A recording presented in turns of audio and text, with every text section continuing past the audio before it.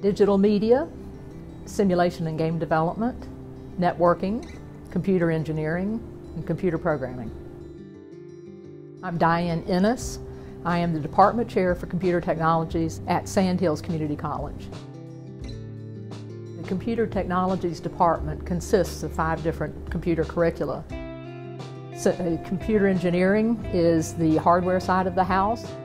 And networking are the computers talking to each other using most of the Cisco materials. The simulation and game development are the folks that are writing games, and they do this in 2 parts. They do this by creating models of the characters in the game, and then they write the software to make those objects do something. Digital media has what they call sort of a 3-prong approach, where they're concentrating on print media, web media, and also on digital media, including the video and the audio. And then the computer programming, and we're the ones that tell the computers what to do. In general, I'd say that computers is sort of the future, and I feel like Sand Hills has a lot to offer, many different degrees and certificates.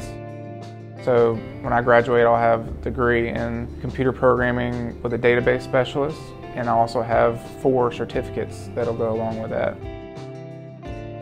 Computer technologies, it's ever changing, it's always new, it's always in a state of flux, and it's fun to just hang on for the ride.